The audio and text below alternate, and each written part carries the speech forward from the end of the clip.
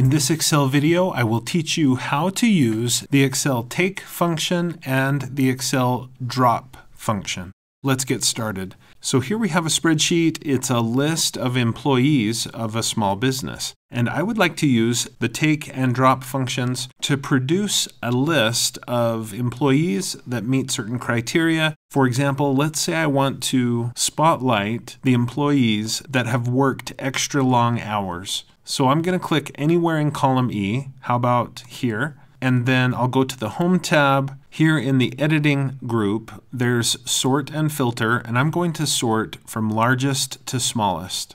So it looks like Luis and Alvaro, Philip, etc. have worked the most recently. I could easily use a formula to pull out a list of these hardest working employees. To do this, I'm just going to click somewhere else in the spreadsheet. How about H1? And I'll type equals take. And then I'll put in my left parenthesis. Excel is now expecting an array, comma, and then rows. You can also put in columns, but we'll get to that. So first, what's my array of data? Well, I'm just going to click and drag from A1 all the way through to F71.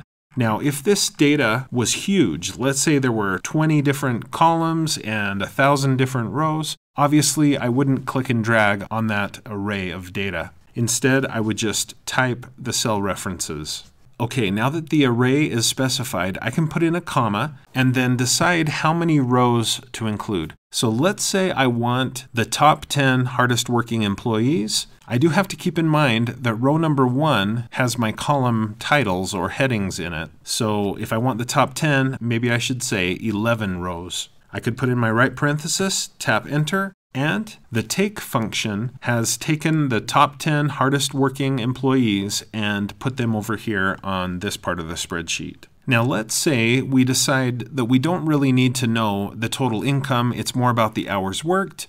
In that case, I only want 5 columns, not all 6. So let's do the same formula again, but with one more element in the formula. So equals take, left parenthesis. I need the array. This time I'll just type it in, A1 through F71. And of course, the word through is denoted with a colon. So A1 colon F71, comma, the number of rows is 11, remember, comma, and then how many columns? I just want 5 columns, not 6. Right parenthesis, tap enter, and I get the same list of people, but with only 5 columns. Let's do another example. This time, instead of the top 10 hardest working employees, let's go with the bottom 10. Maybe these individuals are sick or they've been on vacation or whatever it might be, but let's see who the bottom 10 employees are for number of hours recently worked. So I'll type equals, take, left parenthesis. It's that same array, A1 through F71, comma, and I want 10 rows, but I want them to be the bottom 10. So I'm going to put in minus 10, right parenthesis, tap enter, and these are the bottom 10 based on hours worked. Okay, so we've been looking at the Excel take function. Let's now look at the Excel drop function. So I'm going to click here, I'll type equals drop, left parenthesis. Excel shows me what it's expecting, and it should look pretty familiar. Array, rows, and maybe columns. First, my array, A1 through F71, comma. Now the number I put in for rows, that number of rows will be dropped from the list of data, and everything else will be displayed here. So this is a way I could show maybe the rest of the employees, the ones who aren't in the top 10. So let's drop the first 11 rows. Right parenthesis, tap enter, and it worked. The first result is Courtney, who is the 11th employee in that list now.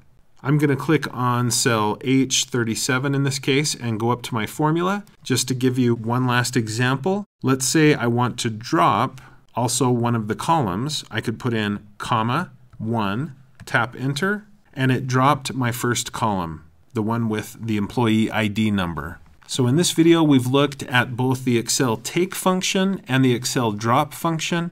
I hope you can see some ways that this could be useful as a way to quickly grab data out of a larger data set put it somewhere else to spotlight it or to otherwise draw attention to it. And I hope you found this video to be helpful. If you have, please like, follow, and subscribe. And when you do, click the bell and you'll be notified when I post another video. If you'd like to support my channel, the best way to do that is to join me as a channel member. You could also click the thanks button below the video. You could support me through my Patreon account or by buying channel merch, and you'll see information about those options in the description below the video. Speaking of supporting the channel, I need to say thank you to my awesome Super Techie channel supporters. Thank you so much for your support.